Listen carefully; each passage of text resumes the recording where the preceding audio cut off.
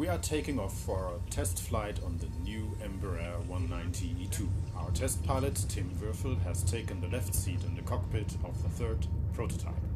On the right seat is Gerson de Oliveira Mendes, who was also a part of the crew of the E190 E2 first flight. We are flying from Embraer's Gaviao Peixoto airport in the state of Sao Paulo. A look inside the cockpit.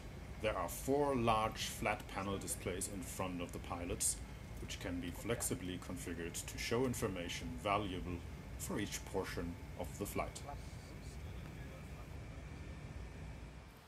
And now for some maneuvers. Here Tim is testing how the aircraft behaves when he flies a steep curve. The fly-by-wire system in normal mode will ensure that the aircraft stays within a safe envelope. The protections would be gone in direct mode, but no pilot is likely to ever see that in normal flight operations. In the next few moments, Tim is reducing speed to a minimum. Thrust is at idle, and he is slowly climbing to decelerate.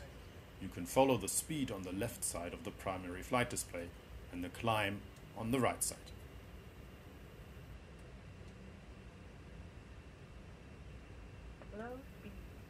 Tim will soon pull the yoke fully aft to lose even more speed. As the aircraft reaches its minimum, the system interferes and drops the nose. You can see the green arrow on the right dropping to indicate we are losing altitude. The stick shaker was kept on the E2 to maintain commonality with the E1. But because of the protections built into the fly-by-wire system, it was not actually needed for certification purposes. Certification, by the way, was reached just days after our flight.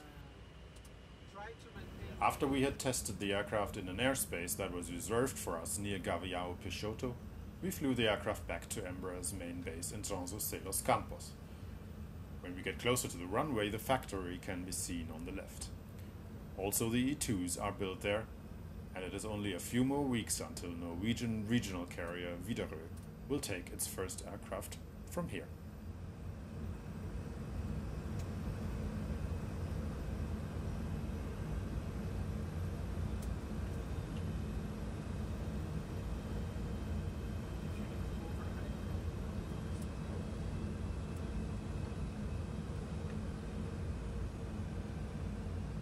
Approaching minimums.